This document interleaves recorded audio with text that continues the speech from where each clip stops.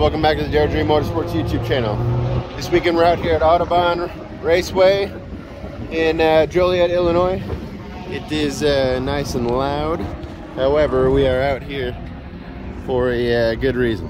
We are picking up a new engine, and by new I mean used engine, for the Mustang. I'm going to jump back in the truck here 1 second.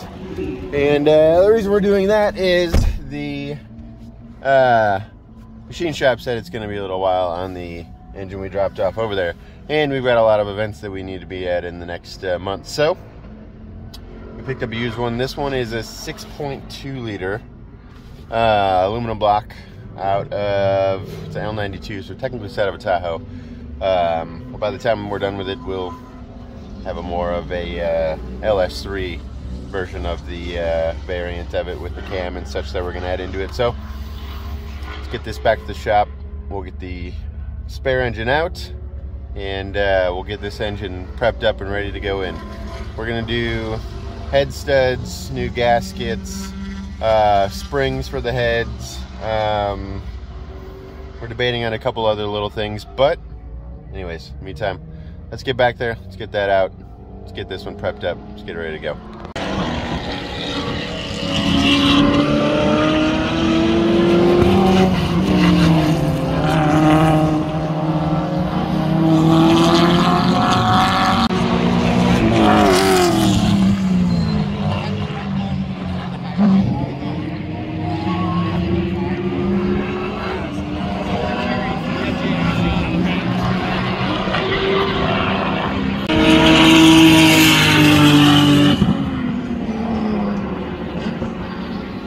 Alright guys, we're back at the shop. We've got the car up on the lift. We're going to start getting everything taken apart. We got the engine over across the room waiting on going on the engine stand.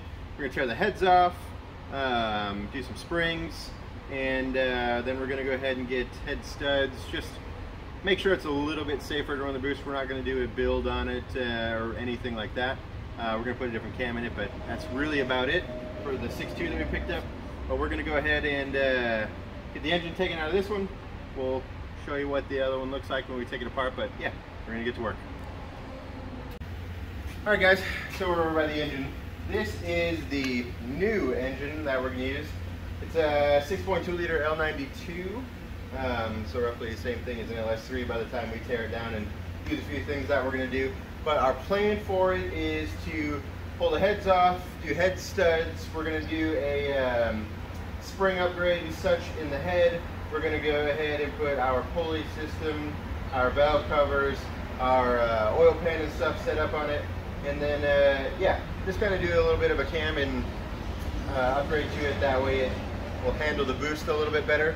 But other than that, we're going to tear it down, make sure it looks good, refresh it a little bit, and get it ready to put back in the car. So we're going to do that next.